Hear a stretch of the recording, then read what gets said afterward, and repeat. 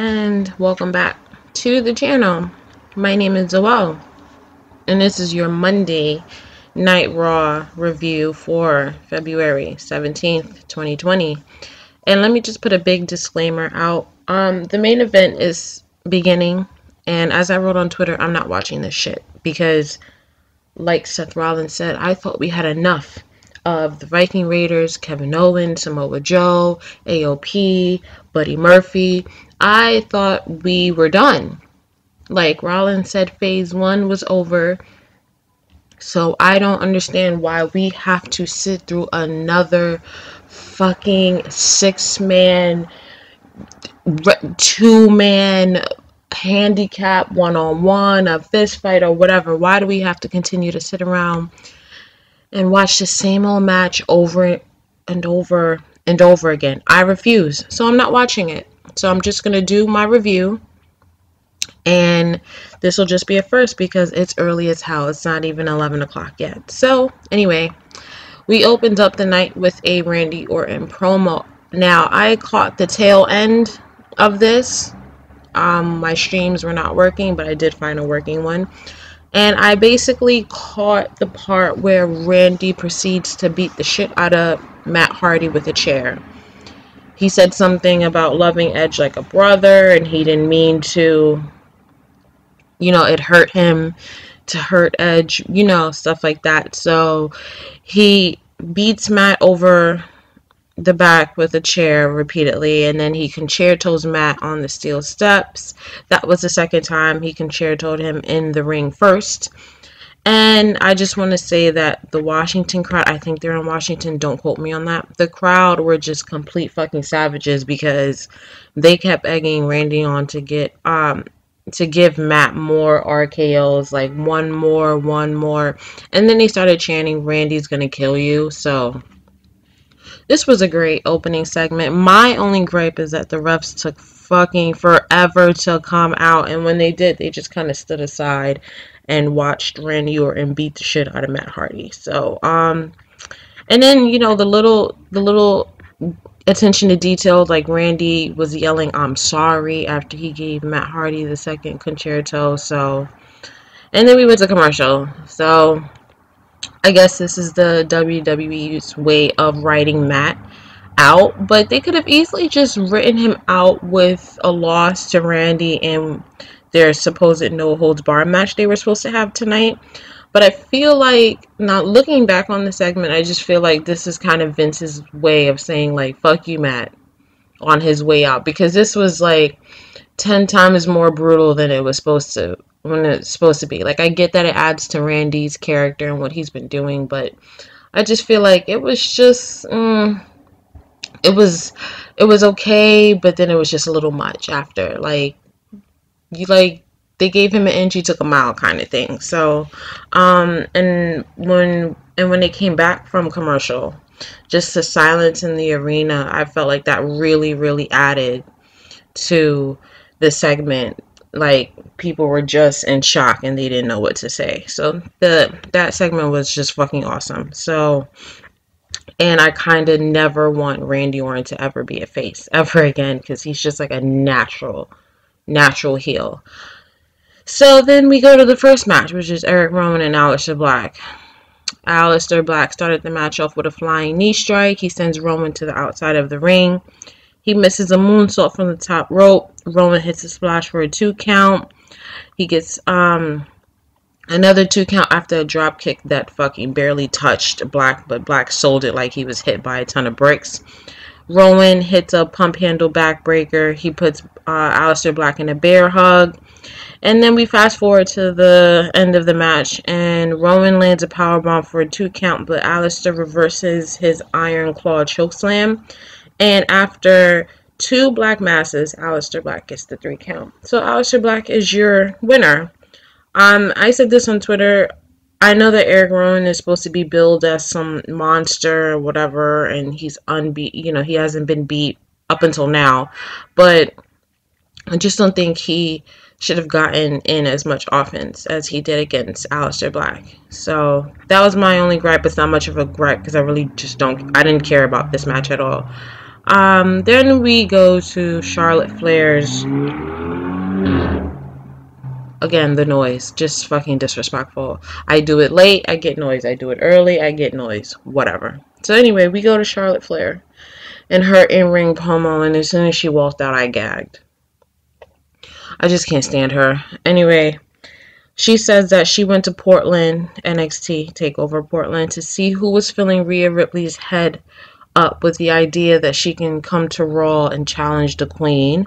She said that she was impressed, and watching made her reminisce on how her class of NXT women built what is the foundation of NXT now.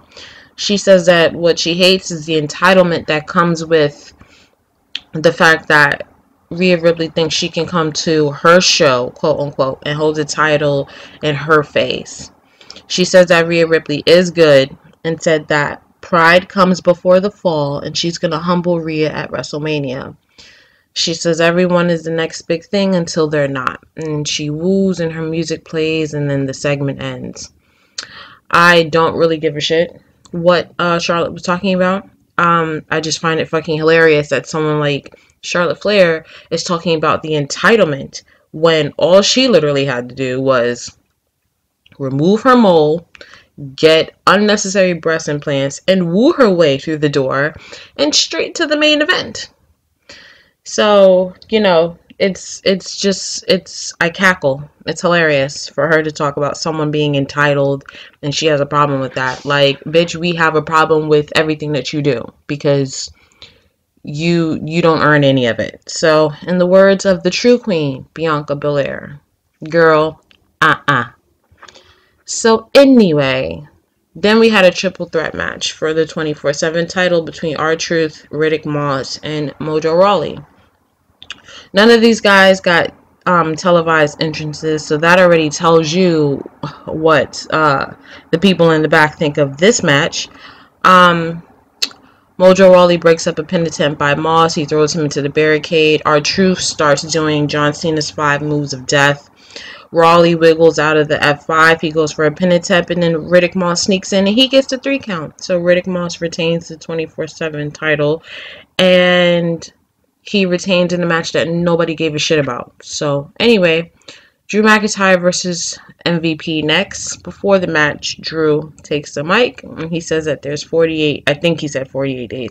His accent, like, it was really thick. I think he said 48 days until WrestleMania. But since Charlotte already pointed at the sign, he asks the crowd if they want to point at the sign with him. And they do the 1, 2, 3, which Drew calls the Claymore countdown. I just cringe because I feel like, okay, we get it. You're likable, your face. Just stop pandering to the crowd. Like, that's not what we want to see. So he says that Suplex City is located in Claymore County, and he is demolishing that bitch to the ground and leaving as a WWE champion. There was a lot of cursing on this show. A lot of cursing. I mean, I liked it because obviously I'm a fucking adult, but I just noticed it was just a lot of cursing. So Paul Heyman interrupts. He introduces Brock Lesnar, but then apologizes because obviously we know that Brock Lesnar is not there, because if he was, he would have been promoted as being on the show. Like, we're not idiots, Paul. But he says that he just wanted Drew to know what it's like to hear that, and come WrestleMania he will hear. And still, after Brock retains against Ricochet at Super Showdown, and when he F5s Drew at WrestleMania. Drew says that Paul Heyman can say Brock's name at lunch, before the match, after the match, while they're getting pedicures together, but he'll be saying it after he kicks Brock's head off at WrestleMania. Paul Heyman then introduces MVP. MVP takes the mic and he says that he treated Drew with an elite level of respect. I like the little play on words. He thought that they were old friends, but Drew interrupts and says that he repaid him by kicking his head off last week. So MVP says Drew cheap shot at him and he's gonna whoop Drew's ass tonight. Well, I don't think he said ass, but that's what I took from the segment. So MVP hits a big boot to Drew before the bell rings. Drew no sells. The bell then rings, and then Drew delivers a big boot of his own. He hits a Future Shock DDT, Claymore kick, 3 count, and Drew McIntyre wins. So I don't even think this match was 15 minutes. If it was, surprised. But, you know, Drew continues to look good going towards WrestleMania, which to me, if I'm using my logic, as good as he looks now, he's definitely probably going to lose to Brock. But I feel like the appeal to this match is Brock has somebody that can actually stand up to him. And I feel like if they really want to pull the trigger on Drew, like, this match can go either way. So that's where my interest level is at. And I feel like, you know, we'll be in for a really, really good match. So, Becky Lynch, she comes out holding a bag, and she says that she's been feeling a lot of things lately, and she came to this country for fame and fortune. She says she has no use for fame, but fortune, she has a pretty good idea, and she starts dumping $100 bills in the ring. I was trying to look to see if they were legit. They look legit, and I'm surprised no fan jumped over the barricade to take the bills, because, you know, my broke ass definitely would have. No shade. But she said that's her down payment for what she's going to do to Shayna Baszler. She says that only animals go for the neck to weaken their prey. And then she asks Shayna if her pretty face looks like prey. I didn't understand where she was going with that. But anyway, Shayna appears on the big screen and she laughs. She says that she's in the Elimination Chamber match. And the match is actually inside of a cage, which is where she came from, you know, with the MMA background and stuff. She says that everything is practically laid out for her to win. And she didn't plan her attack last week, but you can just imagine the kind of things she does have planned. She said she's going to tear the living shit out of Becky. Becky says she'll be watching closely and rooting for Shayna to win. My thoughts were this segment was really well done. I mean, Shayna, from, if you were watching from NXT, I mean, she's a beast. You know, she's pushed as this unstoppable MMA submission machine. Sorry, Samoa Joe. But, you know, and this feud with Becky, I mean, when Becky is invested, we get really, really, if not one of the best promos out of her.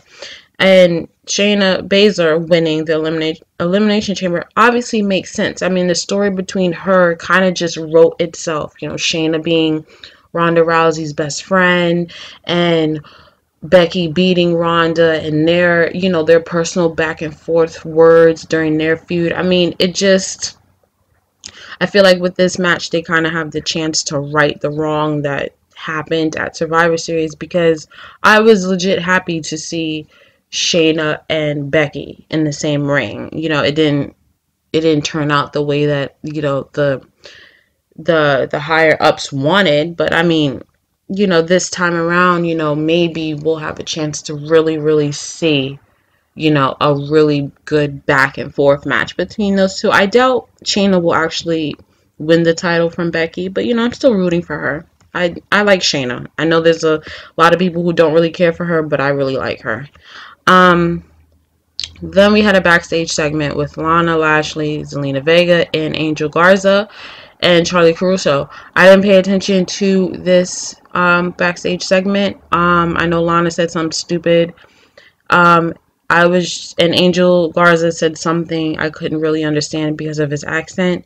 And what I took away from this was Zelina Vega is fucking gorgeous.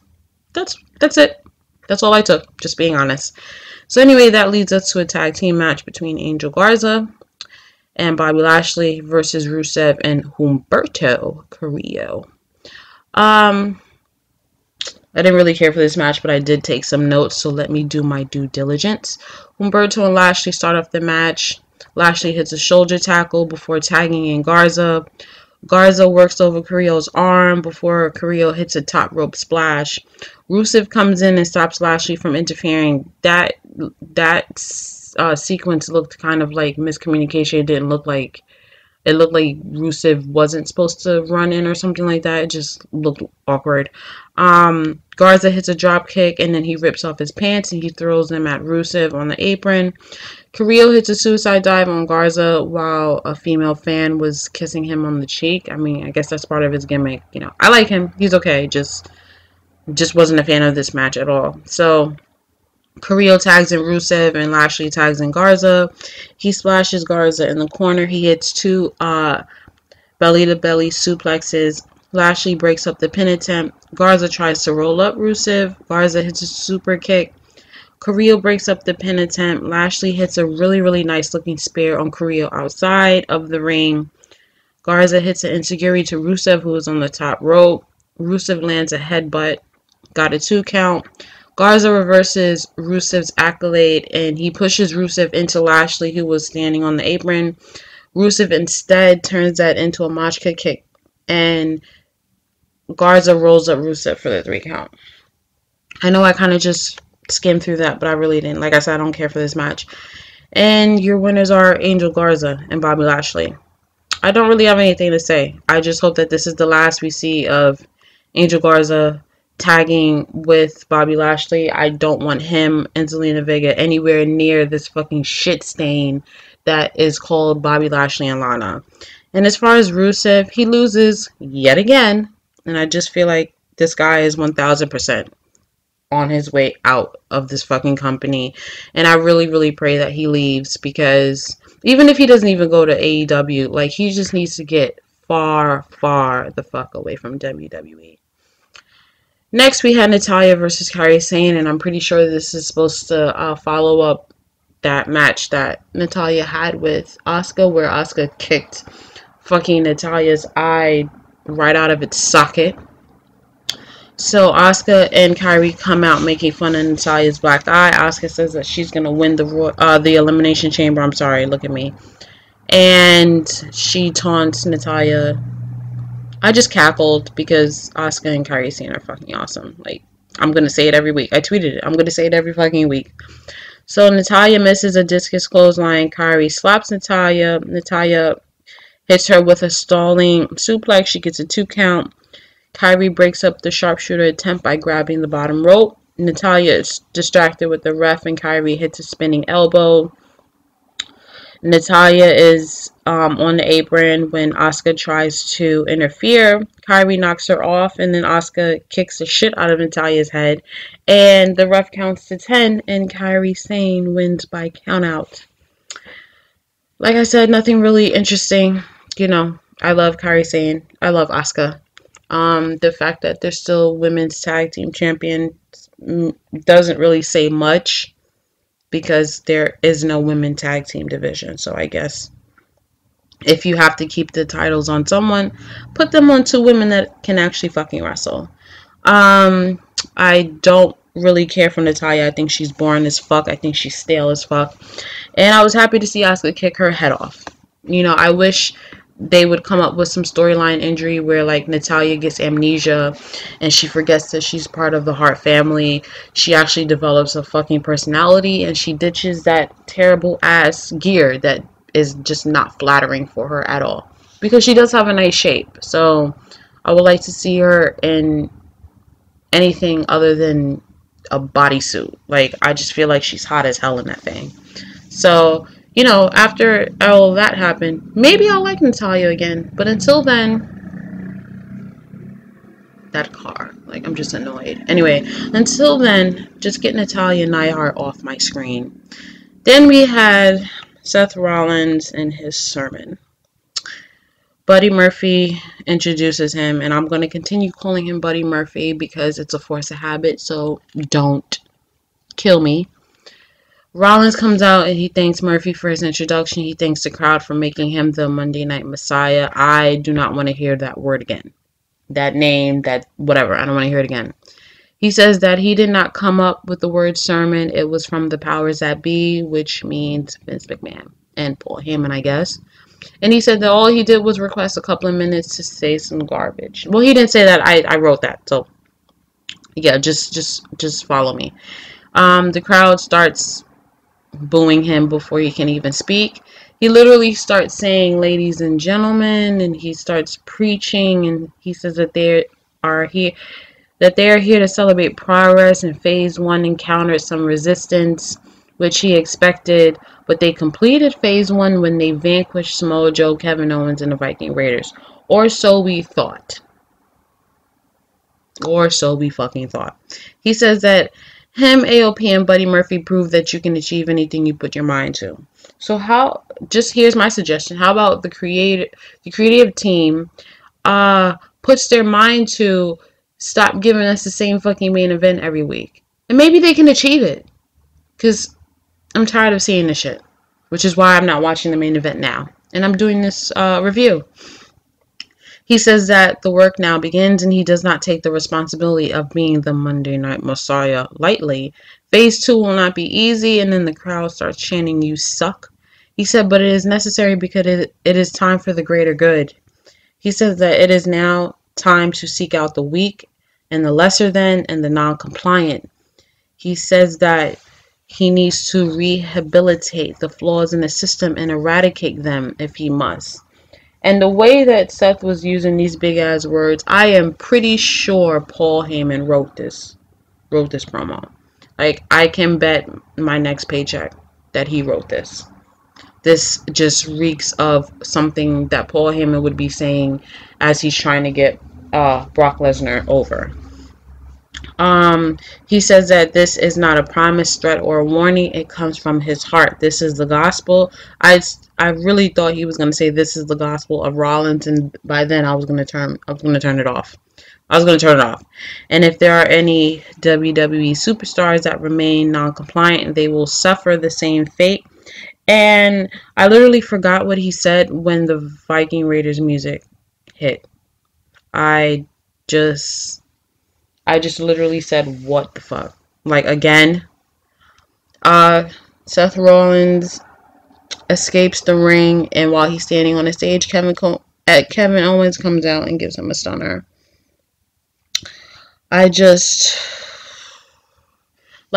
they literally have nothing else to do with Kevin Owens and the Viking Raiders? Like, I'm glad Samoa Joe's not here, so I can't really be mad at him.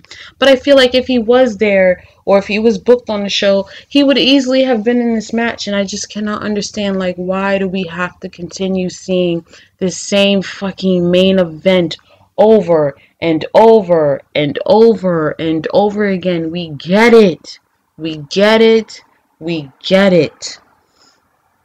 I mean, before he was interrupted, Seth Rollins to me was just sounding a lot like what CM Punk and his Straight Edge Society was supposed to be.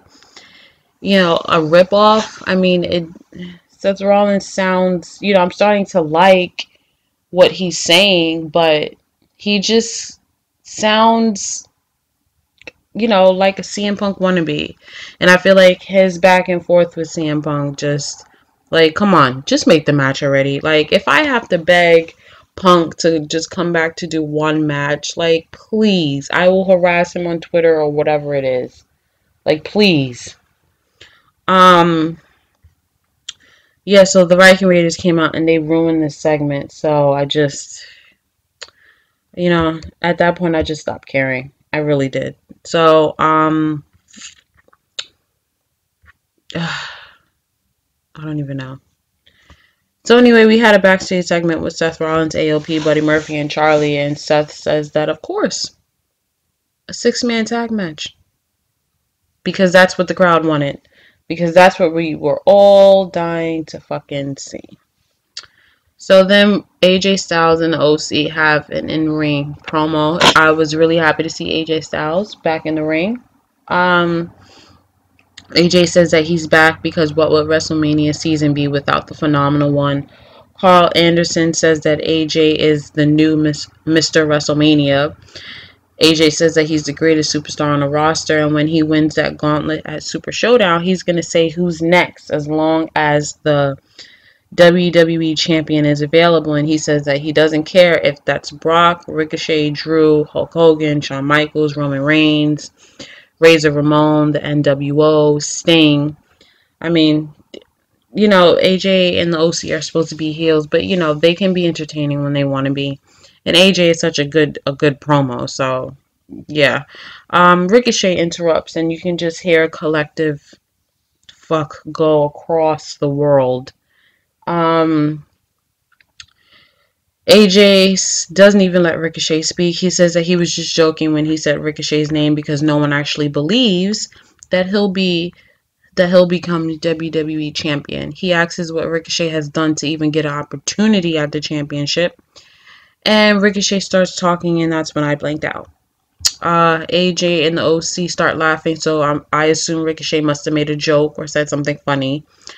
Oh yeah, Ricochet says that he's gonna beat Brock, which I started laughing with AJ and OC, but my laugh was a lot louder and a lot more ignorant because who does Ricochet?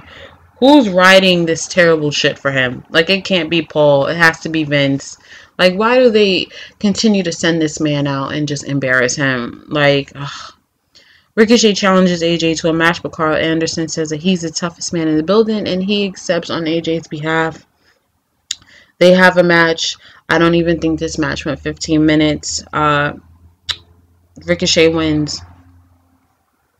I literally wrote in my notes that I didn't pay attention to this match because Ricochet has literally soured on me. They have literally stripped away everything that made Ricochet stand out in NXT and on the indies, and they made him this corny, sappy, athletic doofus. I miss the days where he just didn't speak, you know. I miss when Dream came out and said that anything Ricochet can do, the Dream can do better. And he did that flip from inside the ring to outside the ring and just looked at Dream. And I think he maybe said 2 or 3 words, but that's all you need. Like, now they're sending Ricochet out with these Vince promos and he just sounds like a fucking idiot. Like, anyway, then we have a backstage promo with Liv Morgan and Charlie Caruso, and I assume Charlie asked Liv about Ruby Riott returning 2 weeks ago and attacking her. I assume Liv said something. Didn't really care because I was on my way to turning this shit off because, yeah, the ending of this show just fucking sucked. So I think I heard Liv say something like she's eliminating Ruby from the Elimination Chamber and challenging Becky for the title, or she's gonna become the Raw Women's Champion. And that's when I really clocked out. Like, girl, okay, you continue to dream big, sis, because when you get eliminated from the Elimination Chamber, you'll go back to having 2-minute matches with Lana and being the confused bisexual stalker crazy emo chick. Like, they should have just kept her gimmick from the Riot Squad. I don't know what this was, but yeah, that is your Monday Night Raw review. Like I said, I did not pay attention to the main event because I refuse to allow this company to continue insulting my intelligence as if I asked to see Kevin Owens and the Viking Raiders, or Kevin Owens, Samoa Joe and the Viking Raiders, or Samoa Joe and the Viking Raiders, or Samoa Joe and Kevin Owens against Seth Rollins, Buddy Murphy, and AOP. It's been done to death. We've seen it 5,000 times. We get it. We know that Seth Rollins and company is going to win. That's it. But I did take a quick glance at my phone and I saw that the Street Profits helped Kevin Owens and the Viking Raiders. I don't know what purpose that was for, because they should have had the Street Profits in the Viking Raiders position from the jump. The Viking Raiders have nothing to do with this. And they were champions before they got involved with Seth Rollins and company. So, like, why do we need 4 big men? Like, it just didn't look good. They didn't gel well, and there was no real reason why they were helping. So, yeah, those are my thoughts, and that's my review. So please like. You hear me? Look at me. I'm going to bed. So please like, comment, and subscribe, and I'll see you guys on Wednesday for AEW Dynamite. Love you. Bye.